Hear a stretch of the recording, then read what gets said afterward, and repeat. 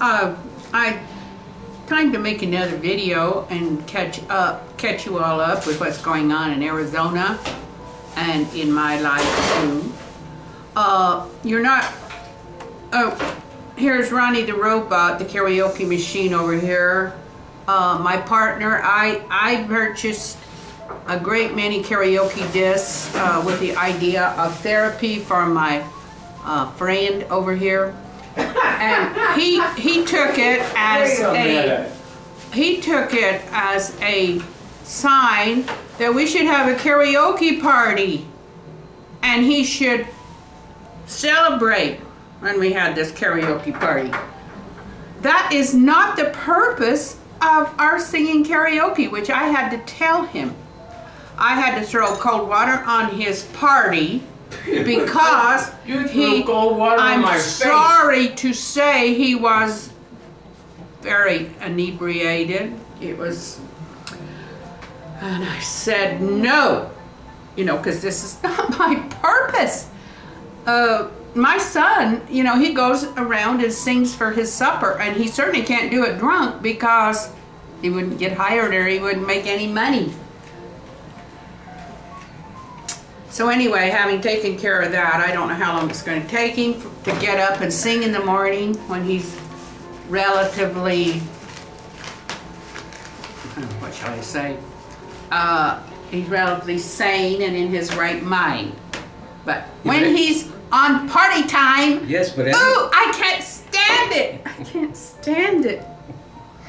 So then I wanted to catch you up on Arizona immigration. The governor, our Governor Brewer's got in a little trouble because she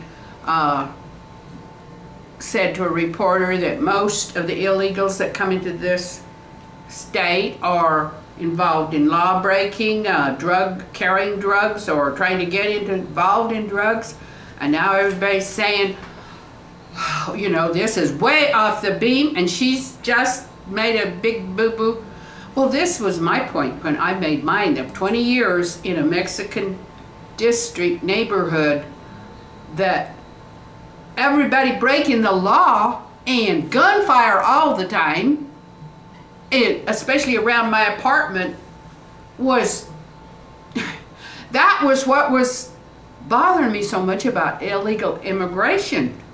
It was, to me, the neighborhood was never going to calm down, never going to get less violent, unless this big flow of immigrants was dealt with stronger. Because it was true that everyone who possibly had any kind of idea was trying to get some of the drug action. Even mamas, even women, even mothers with 7 kids were going to Mexico to get drugs. So, to sell. So is there a point? My sympathies are with the governor. I don't think she may have exaggerated. Well, no, wait a minute. You do when you're talking like that. If you say most, that is a very nebulous term. Well, I'd say it was no, wait a minute. The ones that are causing us the problem. 51% is well, most. Nobody knows what percentage. But well, then, suffice it to say, the governor and I both think there are enough people involved in illegal drug business in some form or another that we just have a lot of violence, especially in the neighborhoods where the illegals are apt to come.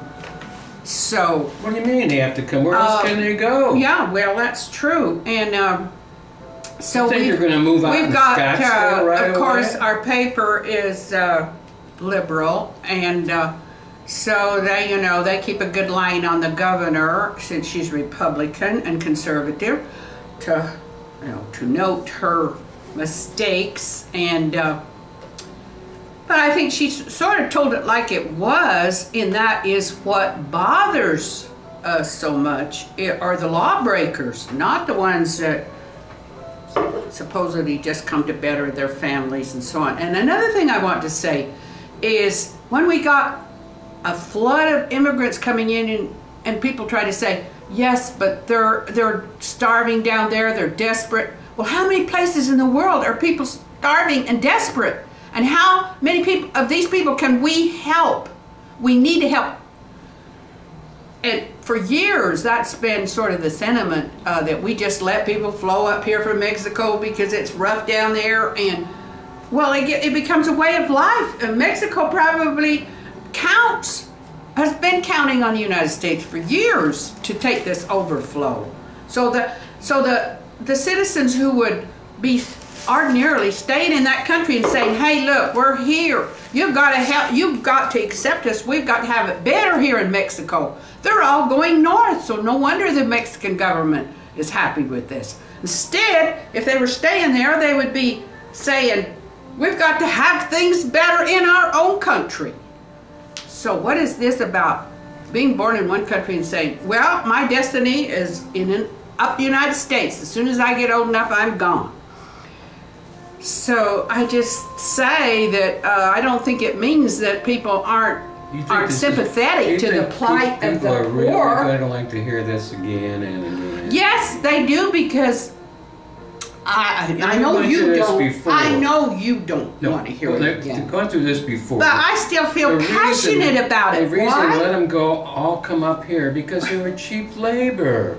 Well, yeah, but there's no jobs anymore. The jobs are gone. Everything's robotic. They get big machines out there instead of having these guys picking up onion pickers. Well, they still have. There's still migrant. So what can you bring up here to sell? Well, there's still jobs, and if there are those jobs, this is what we have to sort out when we deal with the immigration problem. If you're dealing drugs, that's a job, right? Is how to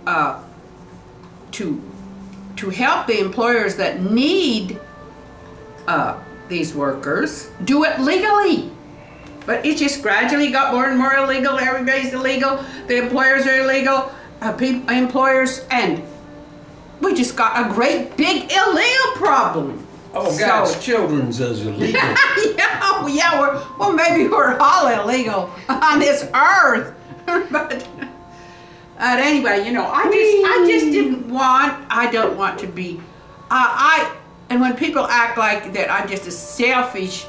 That's not so. I wouldn't have lived 20 years in a Mexican neighborhood if I didn't like minorities and I didn't sympathize with their plight. I see. That's why you got the Santa Lucia and the Manzanilla. Yes, my daughter-in-law is Mexican. My grandson is Mexican. You know, it's